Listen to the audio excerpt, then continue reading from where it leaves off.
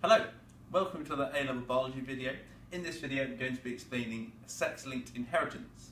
So why do we get sex-linked inheritance? So it relates to the X and the Y chromosome and their differences. So it's involved in the features and the characteristics that, for which genes and alleles are found on the X and Y chromosome. So why do we get it? Well, the reason is because the X and the Y chromosome are different. The X chromosome is a lot larger, a lot more base pairs, and contains a lot more genes, whereas the Y chromosome has far fewer genes and is a lot smaller. So we'll look at why that has an effect on inheritance. So we'll just take a very simple example using colour blindness. And obviously this is a female, so they would be XX. And this is a male, they'd be XY. So colour blindness is basically a deficiency in colour vision. And the gene for this colour vision is found on the X chromosome. So if we just pick a loci at random and just say, imagine it's here. So if a woman, a female, had a faulty colour vision gene on one of their X chromosomes, the chances are that they'll have a functional one for the same gene on their other X chromosome. So that means that they won't be colourblind because they still have a functional allele for colour vision. However, if a male has a dysfunctional colour vision gene on their X chromosome, there isn't the same thing on the Y chromosome. The Y chromosome does not contain that same gene for colour vision. So if a male just has to inherit one faulty copy of the colour vision gene, and they would be colourblind, like me. By the way, that doesn't mean I can only see in black and white. So that is why males are far more likely to be colourblind than females, because they don't have the gene on the other chromosome to overpower or to mask the effects of that faulty colour vision gene. Females can still be colourblind, it's just very unlikely because they would have to inherit two faulty genes, one on each of their X chromosomes. So we'll go on to another example, and this one is tortoiseshell cats. So these are cats that have kind of orange and black patches on them, and they would always be female. And the reason for that is this. Now when we do the kind of indicate the genes that are related to the X chromosome, we kind of put them next to the letter X. So X means on the X chromosome, the C means this gene is related to colour, and the O would represent orange fur, and the B would represent the allele for black fur. So that's what it is.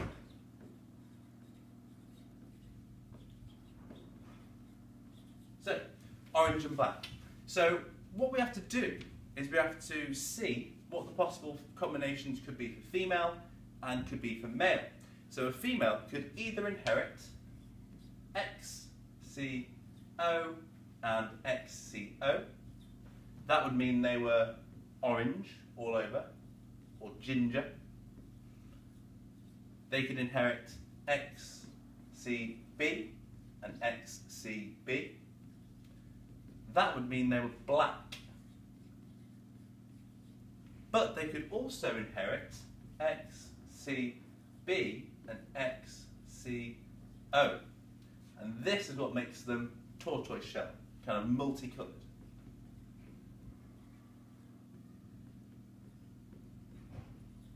Okay. And the reason they are tortoiseshell comes on to another thing, which is that in mammals, in female mammals, one of the X chromosomes in every cell switches off. So only one X chromosome in a female per cell is active.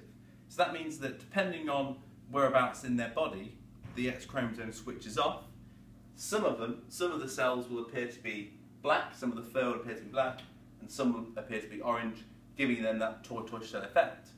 However, males, the options are much more limited. Because they only get one X chromosome, they can either be XCOY, making them orange or ginger, or they could be XCBY, making them black. So that explains the difference in inheritance between male and female cats. So let's just do a genetic cross diagram to show what the possible combinations of a mating is. So we'll say we're going to mate a tortoiseshell female with a black male, and let's see what the options are. So a tortoiseshell female, we know that her genotype must be this: XCB and XCO. A black male, we know that they must be XCBY.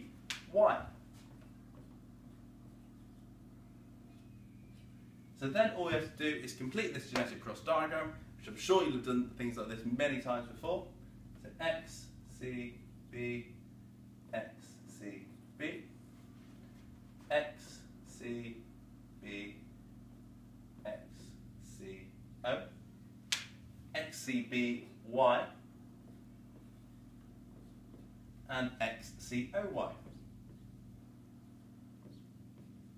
So these are the possible combinations that can be made from a black male breeding with a tortoiseshell female.